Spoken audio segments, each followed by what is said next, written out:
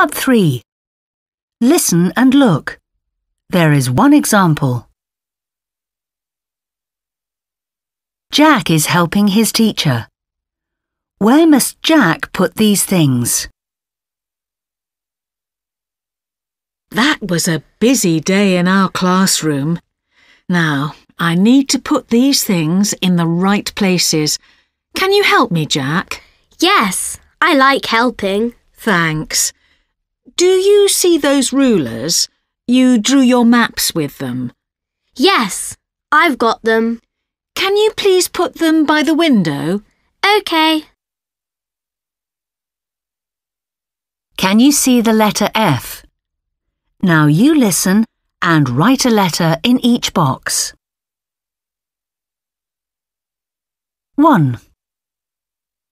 It was fun when we went outside to skip today. Yes, it was. But then it rained. Here's your jacket. It isn't wet now. How about putting it on my chair? OK. Thanks. 2. Did you enjoy singing today? Yes, we were very loud. We can practice again tomorrow. But now, can you put the guitar behind the door? Is it safe there? Not really. It's safer in the cupboard. Please put it there. 3. You wrote a great story today. I made lots of mistakes. That's okay. And I needed a rubber. I've got it here.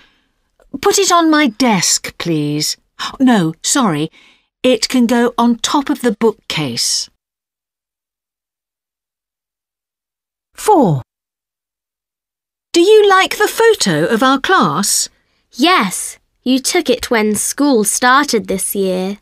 Some children saw it today, but some didn't. I think everyone would like to see it. Me too. Can you put it over there?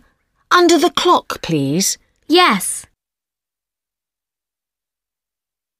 5. Look, here's our homework. Oh dear. I meant to give it back to everyone today. I must do that tomorrow. Where would you like it now? Can you think of a good place? How about the computer table? Yes. Thank you, Jack.